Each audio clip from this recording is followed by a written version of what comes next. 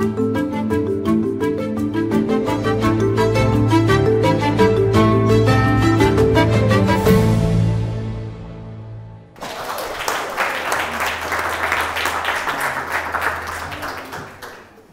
good. So thank you for the introduction. It's really nice to be here. So I presented in this speaker series like 6 years ago, and my talk then was about this study that we were just planning, hadn't even gotten it off the ground yet. It was all kind of just an idea in my head. So it's very nice to come back several years later and tell you about both what we have done and what we are still have going on, what's still underway. So the title is Air Pollution, Fetal Growth, and Early Childhood Development, an update from the UGAAR study. So I'm actually not going to tell you about UGAAR right away. I'm going to do a couple of things first, and that's partly just because I didn't want to kind of jump into the air pollution stuff and the research stuff, knowing that people are coming to this talk with lots of different backgrounds and interests. And so I'll give a very quick kind of a brief introduction to air pollution. And then I want to tell you a little bit about what we've learned, not from my studies or our studies, but from just air pollution research generally being conducted around the world, because there have been some real important advances in our understanding of that relationship over the last, say, 10 years or so. And then for the last half or so, then I'll tell you specifically about our results in UB. So here we go. So a brief introduction to air pollution. Basically, anytime you burn something, you're going to produce air pollution, right? And that's important because we burn a lot of things for a lot of different reasons, kind of in our way of life. So we burn things to produce electricity, for heat, for cooking, for transportation, and so on and so forth. But the key thing is that the characteristics of the pollution that you produce, as well as the quantity or the amount of pollution that you produce, depends very much on what fuel you're burning. So as those of you who spend a lot of time in UB know, coal is a very polluting fuel. And coal is really the key problem in UB in terms of the air pollution issue. So there are other sources of air pollution, but really combustion in many places is the dominant one. In most places is the dominant one. So when we say air pollution, we could actually be talking about literally thousands of different compounds in the air, both in the gas phase and in the particle phase. But really, in most cases, when people study air pollution, when governments regulate air pollution, and when governments or researchers measure or monitor air pollution, they're usually focused on one or more of these 5 pollutants, maybe a few others that aren't on this list. But these are kind of the key pollutants that you would find anywhere you go in the world. You're going to find most of these at some concentration. The one I'm going to really only talk about today is particulate matter. That's not because the others are unimportant. They are important, but particulate matter has been studied the most, and it seems to be the best predictor of the health risk from kind of the typical urban air pollution mixture. So if you're going to measure one thing, if you're going to study one thing, particulate matter makes sense to be the one that you choose. So with particles, size is really important, right? We care about the small particles. So anyone who talks about particulate matter is like obligated to show this slide. I think I've seen this slide in every air pollution talk I've ever been to. This is meant to show or give you some perspective on how small the particles are that we're talking about. So this sort of string-looking thing, sort of long, skinny thing, is meant to be sort of a typical, the size of a typical piece of human hair. So the particles we're most interested in are PM2.5. So these are particles that have a diameter of less than 2.5 micrometers, where a micrometer is 1/1,000,000th of a meter. So these are really, really small particles. So you imagine if you take a piece of your hair, you could stack like 20 of these particles or something side by side across the width of a piece of your hair. So these are the really small particles that we care about. We're not so concerned generally about the bigger particles. The reason we worry about the smaller particles is that they have the ability to make it down deeper into the gas exchange region of our lung, where gases are exchanged with the bloodstream, and our body's not particularly good at defending itself when particles get down into that region of the lung. Up in your upper airway, your body's pretty good at handling it. Down in the lower airway, we have a little bit more trouble. So I'm going to talk a little bit about particulate matter concentrations. Before I do that, I just want to give you a sense when I talk about concentrations, what I mean. So if we imagine we have a volume of air, right? So let's imagine we have a box of air that's 1 meter by 1 meter by 1 meter. So we have 1 cubic meter of air. That air would have a bunch of particles in it, right? And they're not, the particles aren't all nice, beautiful little spheres, but let's just pretend they're little spheres. We don't care so much about all the particles in the air. So as I said before, PM2.5 refers to particles with a diameter less than 2.5 micrometers. So there are a lot of particles in the air that we're actually not particularly concerned about from the perspective of human health or public health. So we really only care about the smaller ones, right? So when I say there is a PM2.5 concentration of whatever, what I'm referring to is the mass of these small particles in a volume of air. So if we took all these little particles and we weighed them all and figured out what they weigh and we added up all those weights, let's say it's 12 micrograms. Well, we have 12 micrograms of PM2.5 mass in a 1 cubic meter volume of air, so that gives us a PM2.5 concentration of 12 micrograms per cubic meter. So that gives us information both on kind of the amount of these particles in the air, but it also tells us about the size, because again, we're talking about PM2.5. So I just want to sort of throw that up there so you all kind of have a sense when I start talking about concentrations. So we all already have an intuitive sense of this. Even if you're not sort of thinking in units of micrograms per cubic meter, you already have a sense of PM2.5 concentrations. And one of the reasons for that is that it turns out that the particles that are most closely linked with human health also very efficiently scatter light. So the particles that affect visibility are also the particles that affect our health. And that's shown here with some kind of nice looking views from a national park in the US. And you can see when the PM2.5 is 7.6 micrograms per cubic meter, the view is quite clear. That would be like a typical concentration in Vancouver, BC, where I live. You see at 12 micrograms, you're already seeing, that's not a very big jump in concentration, but you're already seeing the effect that it has on visibility. That still is not, in the global context, 12 micrograms per cubic meter is not particularly polluted. At 21.7 down here, we're really starting to get some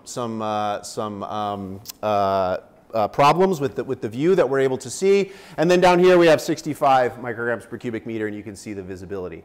So the long-term average concentration in UB depends a lot on where in UB you are. In the city center, it's in the neighborhood of maybe 80 micrograms per cubic meter, so higher than what's shown in this picture. If you go up to the heart of the UGAAR district, it might be several hundred micrograms per cubic meter.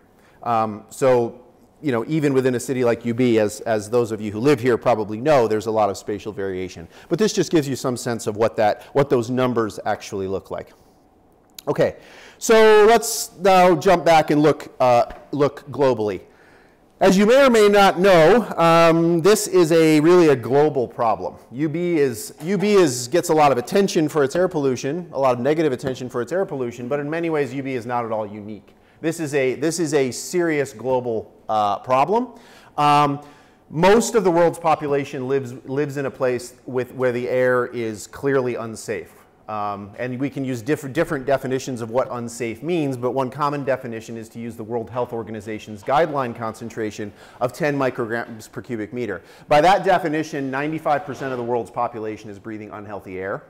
And a significant percentage of the world's population is even breathing concentrations that meet a much less stringent standard or guideline.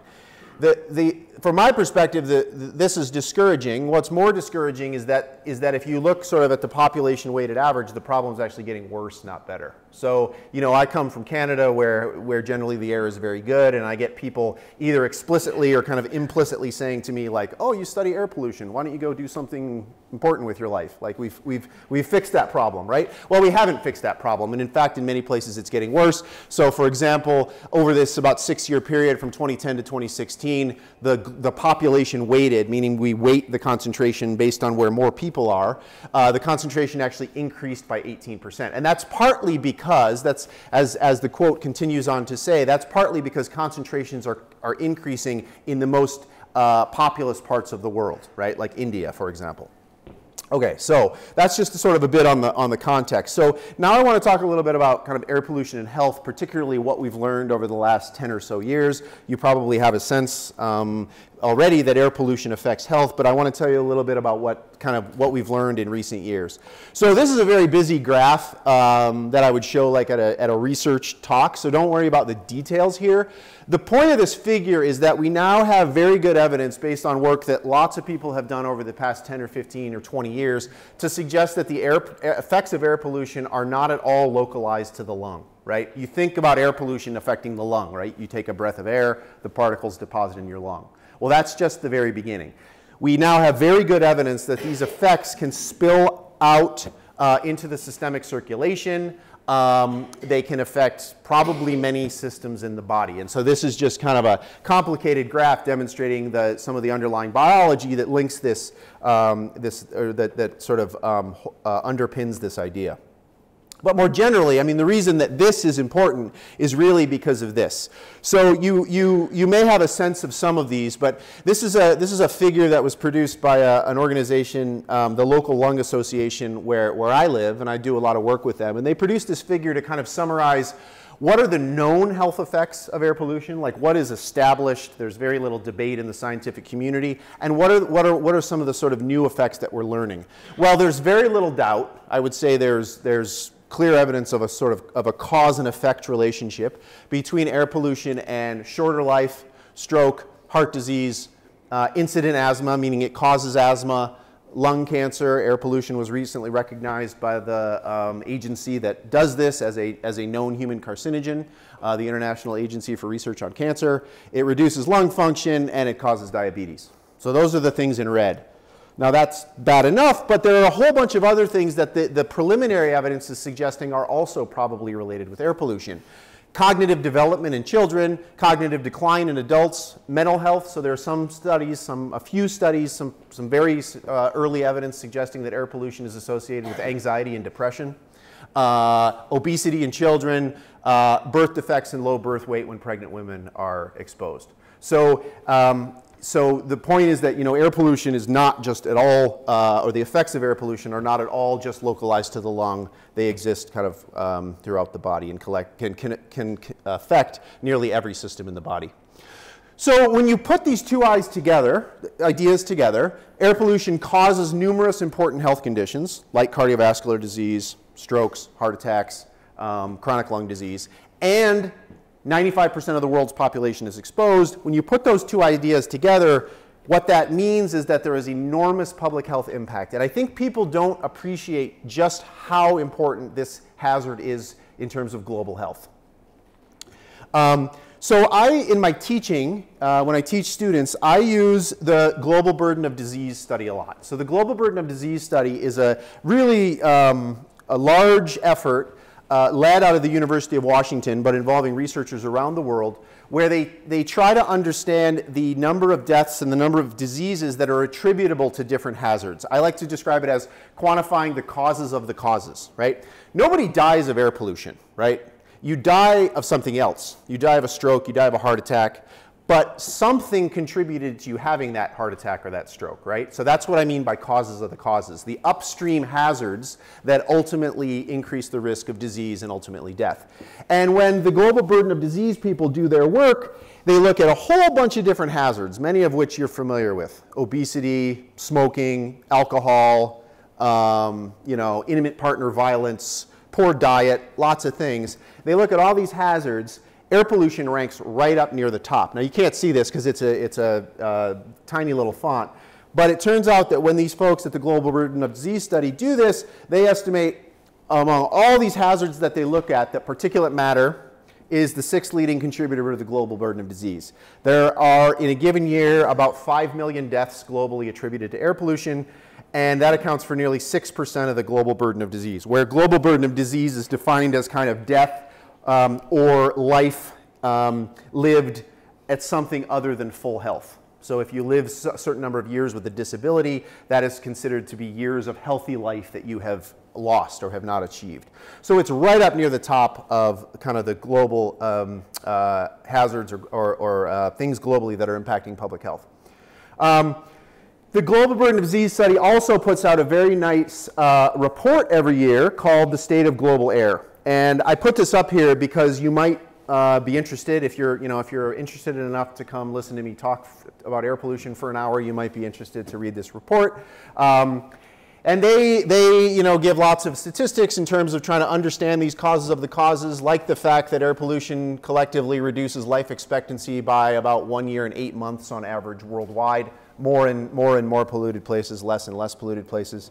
They also provide estimates of the percentage of different diseases that are attributable to air pollution. So for example, they estimate that something like 20% of all the lung cancer in the world can be attributed to air pollution. Something like 40% of all the COPD, which is chronic obstructive pulmonary disease. So these are major, these are sort of heavy hitters in terms of the things that make people sick or ultimately cause people to die. And a significant fraction of all these can be attributed to air pollution.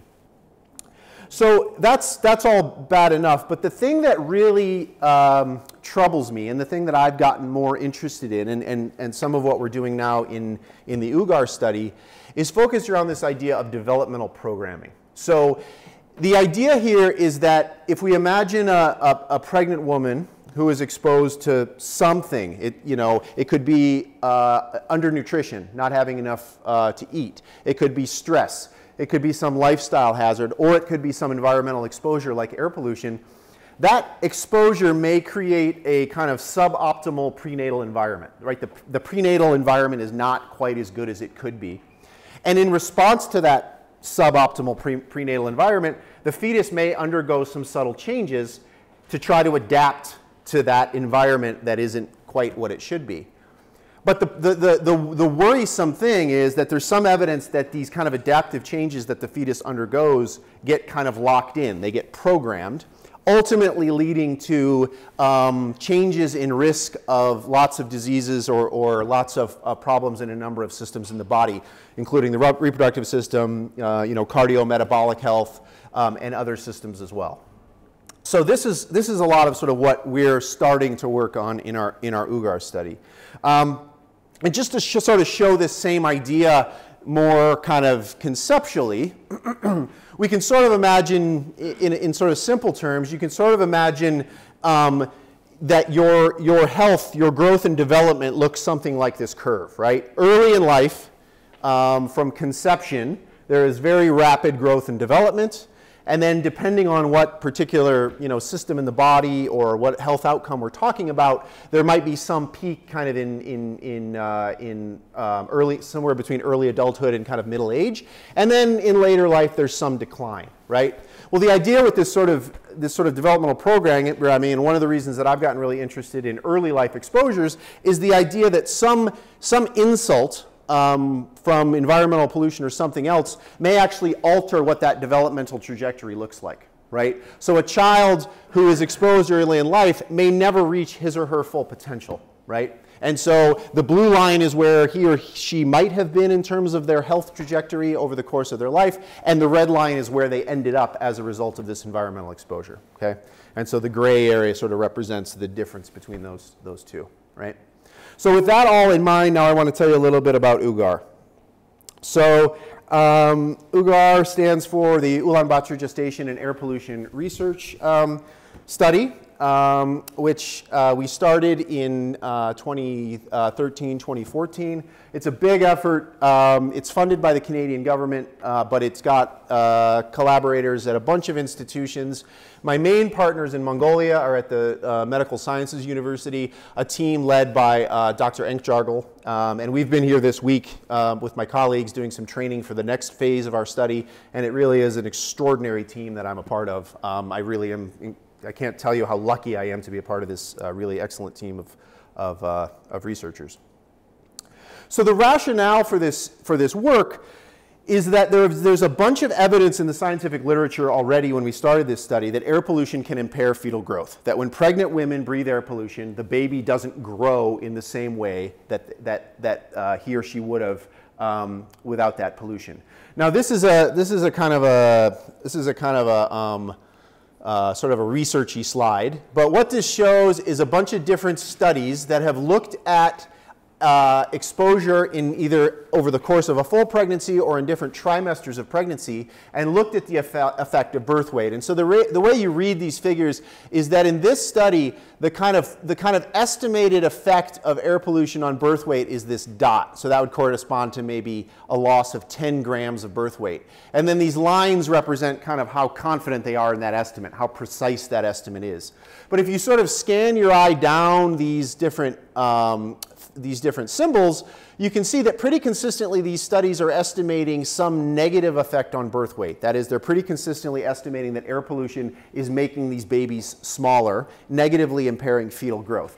And so the kind of overall picture when we started this work was that air pollution for every 10 micrograms per cubic meter of PM 2.5 reduces birth weight by between 10 and 20 grams. Now that's not a huge reduction, right? Average baby might be 3,500 grams. So 10 to 20 grams isn't a huge reduction, but remember this is an exposure that is everywhere. So this is probably happening to millions, if not billions of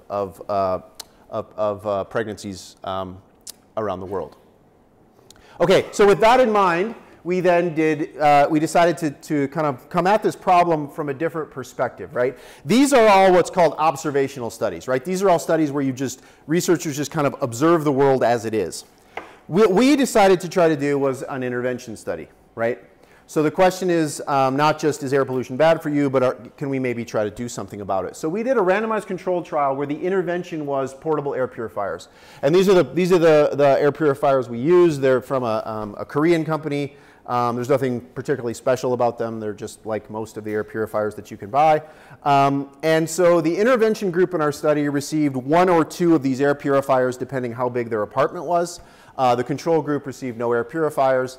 Our study sample was a group of non-smoking adult pregnant women in UB living in apartments, not living in GAARs. The reason for that is that we were, well, twofold. We wanted a reliable source of electricity, and we thought the electricity would be more reliable in apartments. But the main reason was that we were interested in kind of community-level air pollution, and we were concerned that if we did a study in GAARs, it wouldn't be clear if the signal we were seeing was from the urban air pollution or from that GAARs coal stove. So the interpretation got a little murky. So we studied apartments, and our initial sample size was 540 women. So the study looked like this. So we're interested initially in this period from conception to childbirth or delivery. So early in pregnancy, as early as we could, recruit these women. What ended up being a median of about 11 weeks into their pregnancy. We went to the intervention homes and deployed the air cleaners, and then we made a bunch of pollution measurements and administered a bunch of questionnaires. We then came back later in pregnancy, made more measurements, administered more questionnaires, and then when the baby was born, we got measurements from the clinic on basically how big the baby was, birth weight, head circumference, birth length, those kinds of indicators. This is probably too small for you to see, but the idea, it just sort of gives a kind of diagram showing how this randomization works. So we start with this population of 540 women, and then we split them into the control or the intervention group. We follow them over time, and then ultimately analyze the data for the women who had a live birth and were still retained in our study. This is what our kind of group looks like. So this shows kind of summary statistics for different variables, either in the control group or in the intervention group. And what we're reporting here is the median value, the middle value, as well as the kind of the 25th percentile and the 75th percentile, just to give you a sense of how much it varies. But like you can see that the sort of middle value in age was 28 years in the control group, 30 years in the intervention group. Pre-pregnancy BMI was 21.7 in the control group, the median, 21.4 in the intervention group, and so on. You know, the reason people do these intervention or these randomized studies is that you end up with 2 groups that are quite similar except for the intervention. And that's what you can see here. The 2 groups are quite similar. So it helps you to sort of isolate the effect of the intervention on the outcome. And so there are 2 things I want to draw your attention to in this figure. One is that, you know, smoking rates are pretty high in UB. obesity, so about half of our women reported living with a smoker. The women themselves were non-smokers with very few exceptions, but many of them lived with a smoker. And the other thing I want to point out is that if you look at the birth weight, the median birth weight was about 100 grams difference between the intervention and the control group. So the intervention group gave birth to babies that had a median birth weight 100 grams higher than the control group. So we'll come back to that in a minute. First question is, what did the air cleaners do in terms of exposure, in terms of air pollution? And the answer is they did what we expected them to do. The air cleaners brought down PM 2.5 concentrations by an average of about 29%. So that's kind of what we'd expect, lower concentrations in intervention homes. There was quite a bit of seasonal variation. So in the winter, when obviously pollution levels are high and it's colder, so windows may be sealed more often, the air purifier brought down PM 2.5 concentrations by about 36%.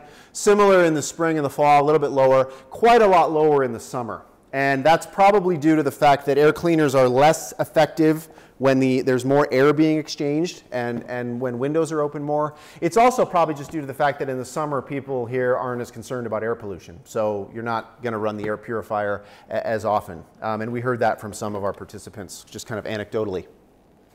We also found that the air purifiers, or use of the air purifiers, kind of petered out over time. So when we first deployed them, the first week after we deployed them, they were bringing down pollution levels by an average of about 40%. 5 months later, when we went back and made additional measurements, they were only bringing down levels by about 15%. Now, this is probably two things going on. One is that the air purifiers may be becoming less effective. We didn't change the filters, so it was the same filter throughout. The other thing, though, that we heard that I just alluded to a minute ago is that some participants indicated that they got sick of it. They got sick of the noise. They were concerned about electricity costs, so they just turned it off, right? So it's probably both of those things going on in terms of why it was less effective over time. Okay, so now I want to share some health results with you, but before I get to the kind of main results that we were expecting to look at, I'm going to show you two very surprising results, and these become important for interpreting the rest of what I'm going to tell you about. So we found that the intervention was associated with a lower risk of spontaneous abortion. So this is pregnancy loss in the first 20 weeks of pregnancy. So what I'm presenting here is called an odds ratio. This is an epidemiologic term that is basically just an estimate of the difference in risk between one group and another. So in other words, the way you can interpret that number of 0.38, it means that the risk was about 38%. The risk in the intervention group was about 38% of what it is in the control group, right? So lower risk in the intervention group, suggesting that the air cleaner is reducing the risk of spontaneous abortion. We also found that the air cleaner appeared to be associated with a higher risk of preterm birth. Now, we've thought a lot about this. We've talked to a lot of people about this. We don't think there's any plausible way that an air purifier can increase the risk of preterm birth. We think what's going on is that these two outcomes are actually related to each other. And this is how we described it when we published these results. The presence of the intervention may have enabled fetuses to survive long enough to be born preterm. So in other words, the speculation is that the reason it looks like there's more preterm birth in the intervention group is that fetuses that may have otherwise been lost were kept alive long enough that instead of resulting in a spontaneous abortion, they actually resulted in a preterm birth. Okay? So that's kind of an important little nuance. Okay, so now moving on to the birth weight results. This doesn't kind of reproduce very well, but what this figure is meant to show is kind of the distribution of birth weight in the intervention and the control group. Kind of ignore the bars, but if you can just make out these two little mountainous shaped curves, you may be able to see that the birth weight curve, or the birth weight distribution in the intervention group, is shifted to the right. What that means is that the average birth weight in the intervention group is shifted to the right. Okay? So after accounting for those differences in preterm birth, we estimated that the intervention was associated with an increase in mean or average birth weight of about 84 grams. Okay? So on average, women in the intervention group are giving birth to babies who weigh 84 grams more than women in the control group. Okay? So does this matter? One of the questions we wanted to ask ourselves was, do we care about an 84-gram difference in birth weight? Well, one of the ways we thought about it is, well, let's compare our estimated effect, the estimated effect of our intervention, with some other interventions that are designed to improve fetal growth. Okay? So remember our estimate, 84 grams. This is what we're estimating in our study. In studies that look at interventions focused on maternal nutrition, right? So lots of international organizations really pretty aggressively promote some of these interventions to try to improve maternal nutrition so that fetal growth will be improved. These studies estimate that the effect of these maternal nutrition interventions are around 50 grams in high-income countries where the baseline birth weight is higher, and around 94 grams in low-income countries where the baseline birth weight is lower. So the point here is that is our effect, the effect we're estimating, is it big or small? Well, I don't know, but it's at least as big, it appears to be at least as big as the effect you get from improving maternal nutrition. Okay? All right, I want to finish up with a couple of kind of preliminary results from the next phase of our study. So we were funded by the Canadian government to actually continue observing this cohort of kids, right? So the original study was just focused on fetal growth, but we were given some additional funding to continue to follow this cohort over time and look at some different outcomes as these kids kind of grow and develop. And these are preliminary. These haven't been published yet. This is work by some students that worked with me. So these are preliminary, but I think they're kind of interesting. One of the things we looked at was just parent-reported symptoms in this case, in the first year of life. So we just asked mom or dad, you know, has your child experienced any of these, you know, at sort of regular intervals? And what we found was that the reporting of wheeze, which is when you get kind of a whistling sound in your chest when you try to breathe, and can be a sort of an early indicator that a child might be kind of at risk of developing asthma later in life. The reporting in the intervention group was about half as much as the reporting in the control group. So maybe there's something going on with the intervention there. And the key idea here is that the intervention was in place during pregnancy, right? So any effects we see from the intervention are not the result of exposure in childhood. They're actually the result of exposure to mom during pregnancy. And that's I think, an important distinction. So the other thing that we have analyzed so far, we have lots of data, much of it we haven't even had a chance to look at yet, but another thing that we have looked at is height and weight. So we measured the children's height and we measured their weight when they were 2 years of age, and then we calculated body mass index. Many of you have probably heard of body mass index. It's a measure of weight relative to height, right? So taller people tend to weigh more, so in order to kind of account for that, you calculate this body mass index. And we found that children born to women in the intervention group had a lower body mass index, a small but measurable difference in body mass index between the two groups at age 2. Now that's probably not an important difference, but it does, again, potentially suggest that these two groups of kids are on different developmental trajectories. Last thing I want to tell you about is we looked at this another way. Instead of just looking at body mass index, we looked at something called catch-up growth.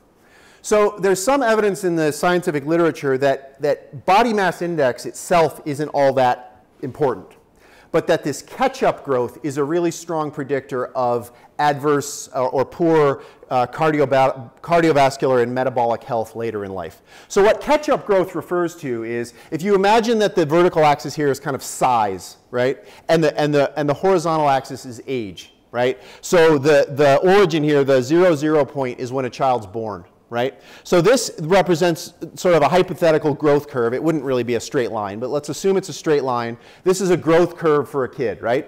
So they're born at that size, and then as they get older, they grow, right? That's what all human beings do.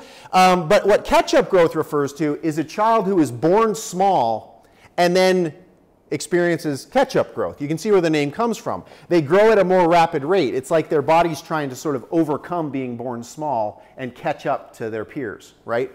But the problem is they tend to overshoot the mark, right? They tend to ultimately often have a higher body mass index, higher risk of being overweight or obesity. So they're born smaller, but they gain weight rapidly and they kind of overshoot the normal growth trajectory. So we looked in our study, we looked at catch-up growth. We looked at differences between the intervention and control group of kids who were born small and then ended up big. And specifically what we looked at is whether a kid was below the median birth weight but at age 2 was above the median body mass index. It's like they've switched sides. They were on the bottom half, and then by age 2, they're on the top half.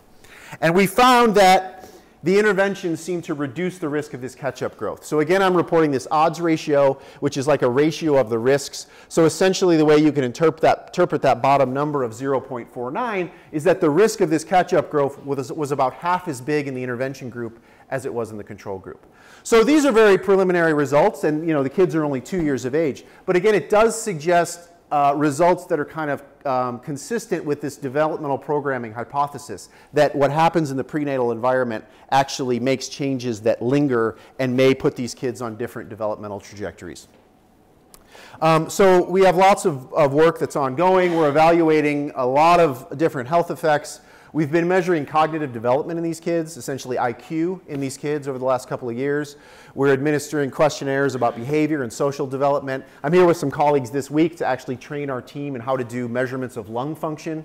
We're measuring blood pressure and lots of other outcomes. So we really have a kind of a unique opportunity to really understand the effect of early life exposure to air pollution on a number of systems in the body. So let me just summarize, and then I'll stop talking. So there's considerable evidence from observational studies that air pollution exposure during pregnancy affects birth weight, affects fetal growth.